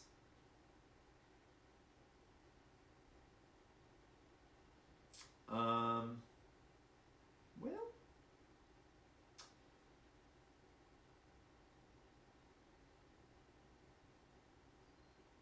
I mean, I have 2 people going after Spear. I have somebody with guitar. Who is that exactly? Jer. So I think I may do a different proficiency while I have the opportunity. I could do Club. I'm thinking maybe Club.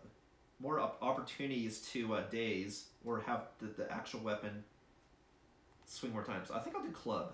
I'll do Club. We are gonna do Club.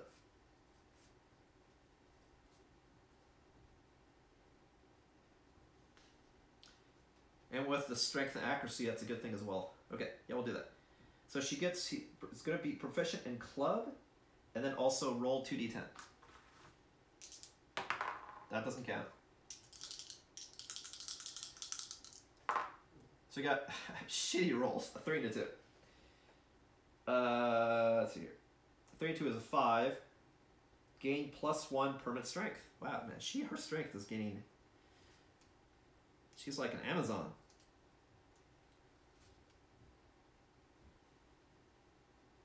Okay.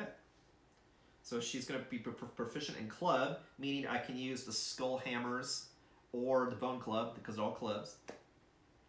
And she aged up. All right, so now we're going to look up, go back to the hand Showdown.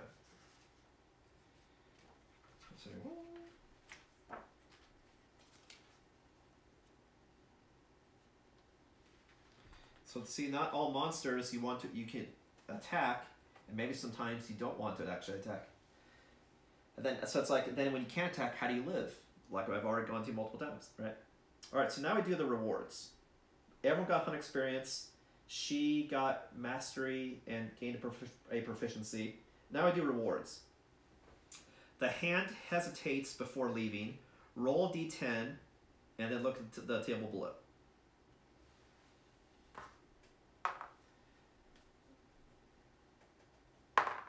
Well, we got a 9. That's a really high number. I hope it's really good. Woo! We'll see. On a 9+, the hand bows graciously and vanishes, leaving a package carefully wrapped in one leather strange resource. Inside is 1 skull and 5 basic resources, but also -1 population. So when he did visit, so he did apparently phase into the settlement and kill somebody, and then gave us the boon from the body and other shit. Looks like what happened. So we lose a population, and we get a skull and a leather and 5 basic random resources. Holy shit. Wow. Okay, so we lose 1 population, meaning we lose somebody who we added. The question is, I'll do that first. Do I create gear cards for everybody?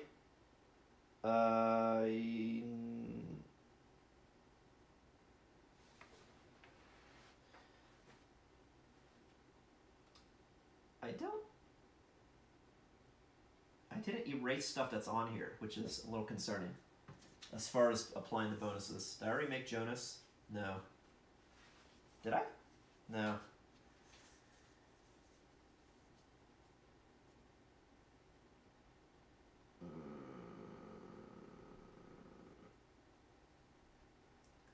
-1 population.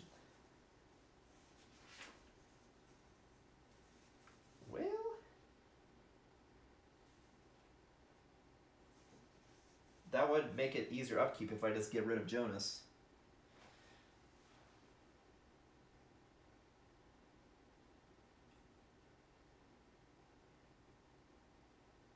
And it does make sense because he was in the settlement, not here on site.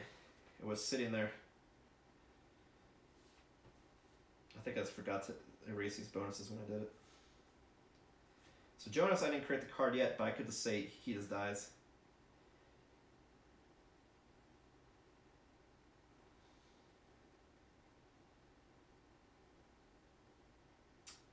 Yeah, I'll do that.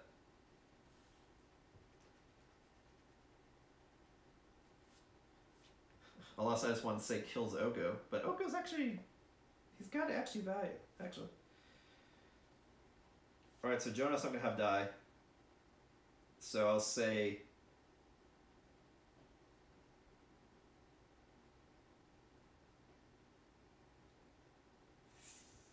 found as dead pieces in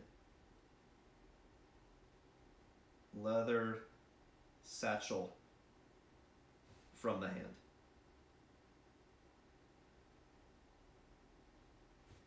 Okay, so Jonas is dead. So I get -1 population and go from 10 to 9.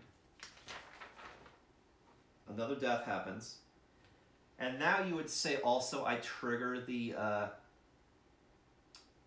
dark trait. But remember, that only happens if people participate. No one even noticed Jonas disappear and end up in a bag. So for that, because of that reason, that bonus doesn't get applied at all. Okay, so we're at population 9. Jonas is dead. But the question is, could I then still cannibalize the body?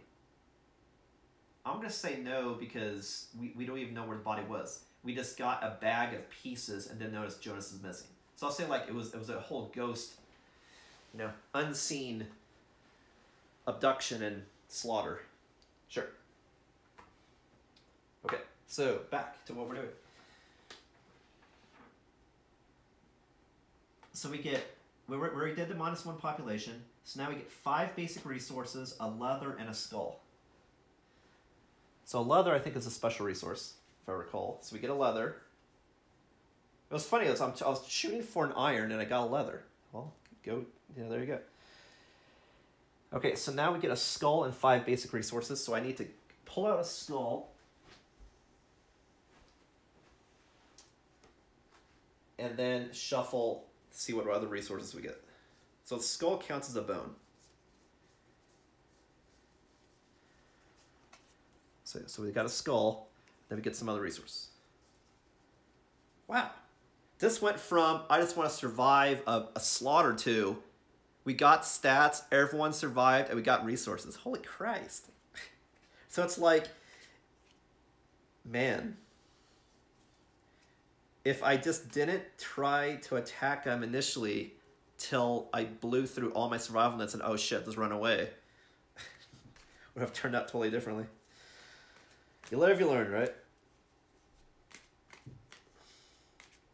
But it was a good thing I challenged him, because at least I didn't lose any resources. And then I effectively kind of got him, came out now positive, right? So what I also got to do now is this week is make the Watcher, because that fight is probably just like 10 lantern years away, and it may take a while for me to build him because he's got a lot of pieces, because I have to cut it out of the sprue and then sand down the uneven parts and then glue it one piece at a time, so that's gonna take a while. Probably gonna take a couple weeks actually, or a week, we'll see. If I do all the pieces I can per gluing per day, we'll see.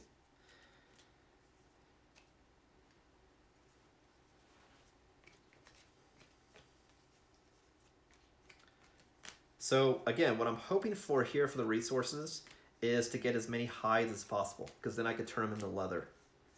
And I already have the leather worker, so now I can just start just making leather for the shit that I need. That's what I really want to do. This is also advantageous because it's more resources I can use in addition to the next hunt for making shit. Because again, a couple of years from now, another scheduled Hands of Feet is going to happen, and I'm going to lose half my resources. So I don't just want to get stuff. I want to then turn it into stuff I can actually make. Or have so many resources that I can get rid of shit and keep the stuff that I really need. So kind of both. So this is good. This has actually turned out super positive. This actually turned out like we downed a monster. I mean, we fucking got 9 resources and stats. So it's like, fuck me. And hunt experience. And everybody lived. Holy shit. Are we actually doing something right? Is that possible?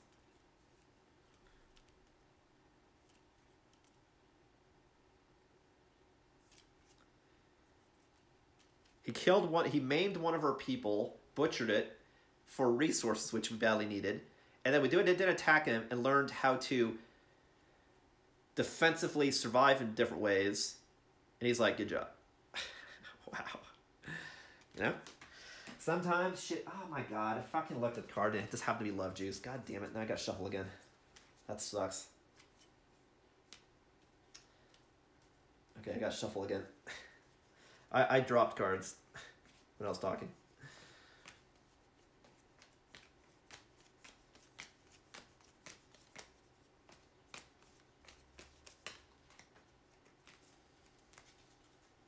But we did it. Wow. This was completely night and day different experience than when I fought him last time. And it was the same level, but just like I said, completely different strategy. Since I learned, at first I was trying to find a way to hurt him at all. And I'm just like, it's fucking impossible. What are you supposed to do? Because like literally, it's impossible. You have to have such egregious ways of doing damage and mitigating, which I don't have that level of strength yet. It's like, what the fuck are you supposed to do? Otherwise, it's an impossible fight. It's just survive. Just don't attack him because it's impossible. Just don't attack him. All right, so here are the 5 resources we get. We get a monster. Oh, let me show you. Okay, so we already got the leather, we already got the skull. Then we got a monster, and I'll show you all the stuff up close. So we got a monster organ, a monster hide, love juice, woohoo! Monster bone. Oh my god, another love juice. Holy shit. Holy shit. Is stuff going right for us now? Oh my god, is that possible? So again, what it said for number 9 is, the hand bows graciously and vanishes, leaving a package carefully wrapped in 1 leather strange resource. Inside is 1 skull and 5 basic random resources, and then -1 population. Wow, we fucking did it, guys. We did it. Holy shit, we did it. We learned. We learned. All right, so let me show you all the goods we got, and then that'll be the end of the stream. But we did it. Yay. We did it.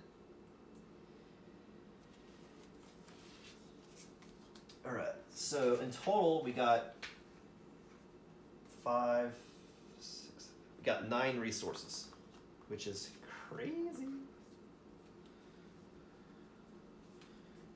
just gonna organize this a little bit.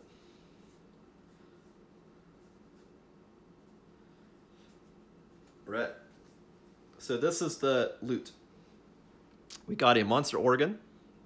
Actually, before I do this, the skull says a survivor of your choice gains 1 insanity. So someone does need to gain 1 insanity, and I'll give it to Oko. Because his thing is all about being immortal, so he actually needs insanity. Okay. So we got a monster organ. We got a leather. We got a monster hide. Monster bone. Skull. Love juice times 2. Great opportunity to dramatically increase our population. And then we got a couple of acanthus. Boom. We did it. 9 resources and stats from the hand. What? Wow. Great. We learned our lesson and were rewarded for it. Good job. We did it, guys. Awesome. Well, that was surprisingly a good Nemesis encounter. The best one yet, actually. By far. Leaps and bounds. Well, thanks for watching, everybody. Exciting rematch with the hand, which went well. The next stream is going to be Lantern Year 14, the settlement phase. And we're going to have a ton of resources and a ton of endeavors, so most likely going to have a ton of stuff happen. So tune in for Lantern Year 14 next episode. Again, this is Ismortah, and thanks for watching.